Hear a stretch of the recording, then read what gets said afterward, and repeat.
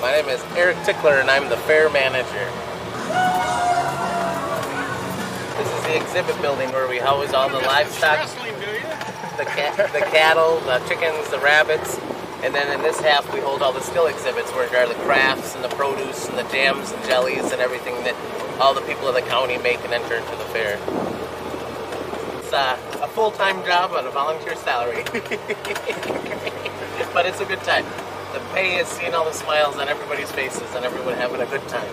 And when the weather cooperates and we have sunshine and a nice breeze, it's a good day. The last couple of days have been a little rainy, but today the sun and weather is cooperating, so we've got a crowd coming out, and that's always a good thing. That's the Menominee County Library bookmobile where they bring out most of the kids that can't get to the libraries.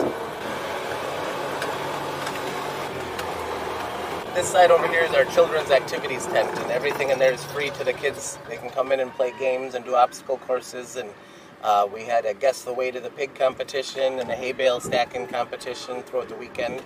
And then on this side they operated a dunk tank, which 100% of the proceeds went back to local clubs in the community. So they came out and ran it for the weekend and they get to keep the money from it. So that was kind of a fun thing we did.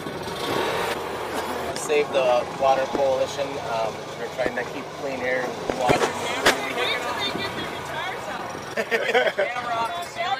And this is Mellon Fire Department, who's been on our standby and been helping out with watering down all the tracks in the arenas and any first aid we needed, anything like that. They've been super helpful. Bringing generators when we had power outages, and this is one of our new vendors. He grows local fungi and mushrooms and has for sale and things like that. So kind of a new one we had this year, but seems to be pretty interesting and getting a lot of people coming out. And then over on this side, we have Daggett Woodworkers Studio. They're right from Daggett, Michigan here, so they're local. And they make pretty much anything out of wood. They can do from cutting boards to stools to signs, you name it, they can make it. So that was a new one. And then Windrose North is out of Menominee, Michigan. They sell everything from work boots to fishing lures. Pretty much anything you need in there. They got Yeti products, they got everything in there. And then obviously over there we have the wrestling going on.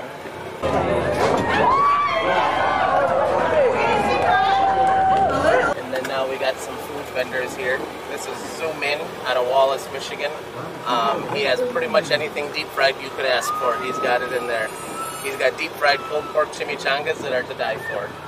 And then we got the Bakers, which is out of Stephenson here. And they got anything dairy in there. They got milkshakes and ice cream and you name it, they got it. Then we got Mr. D&L Chainsaw over here carving up a storm, making any kind of thing he can out of wood. All locally sourced wood that came right from Menominee County, so that was nice.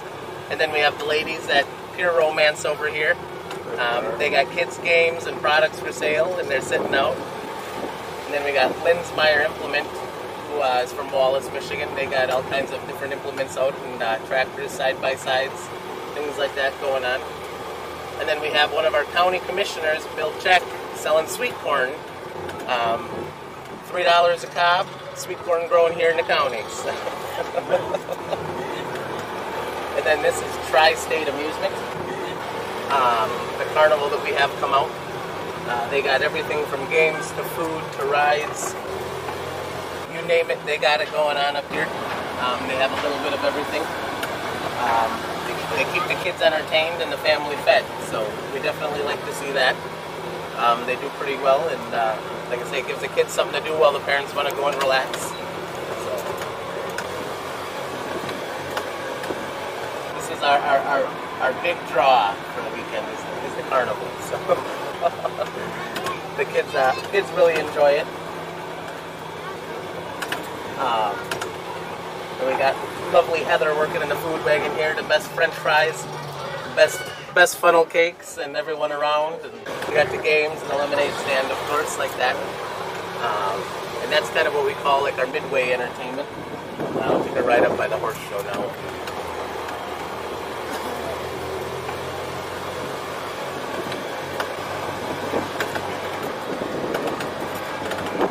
And this over here, and I think 12 campsites actually booked for the weekend out here.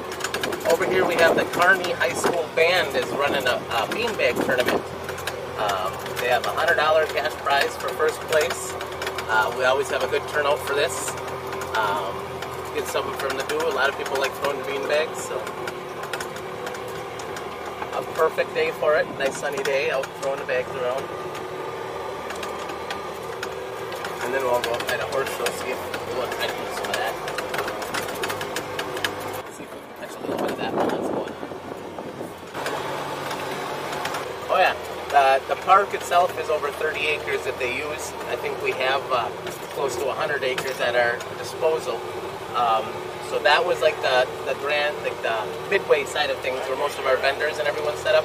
This is our horse arena and truck pull side. Today is our horse show, so that's our main attraction over here for the day. We have the kids doing the 4-H show. They do speed events, they do halter classes, all different kinds of things. Friday night we had our horse pulls in there.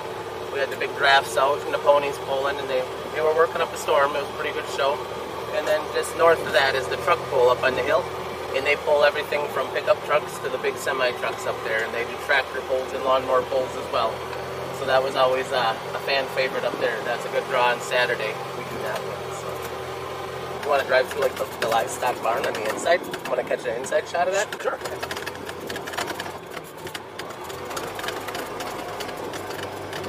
It's coming back. It used to be pretty small. But we have a good crew of volunteers that help and a good community behind us that want to see it grow. So we're expanding every year. We're trying new things, getting things going, getting things rolling.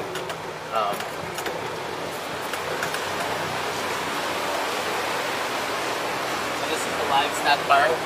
We have everything from cattle to the sheep, the goats, you name it. We have it all in here. The chickens, the rabbits, things like that. Sabrina, one of our local favorites. The kids show throughout the weekend in various different shows.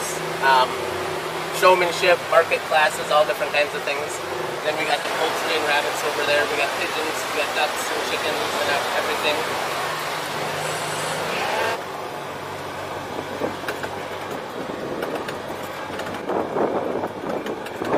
I'll pull in here real quick and you can do a quick shot of it here. And then this is our still exhibit. This is one of our lovely, are you queen or princess?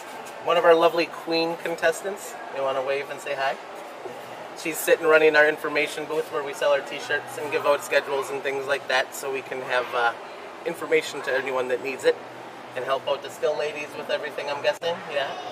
And then they have all kinds of different crafts and fauna and flora in here and stuff for the weekend, wood projects, all different kinds of things going on.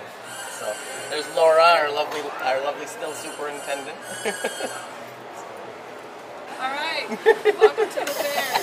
See you next year. And there's something.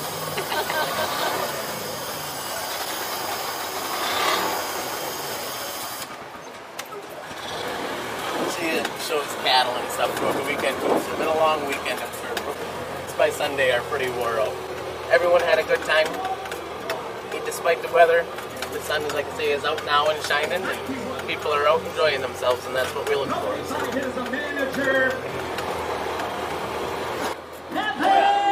K&M Rentals keeps us fully stocked with portable toilets and hand washing stations, so we really thank them.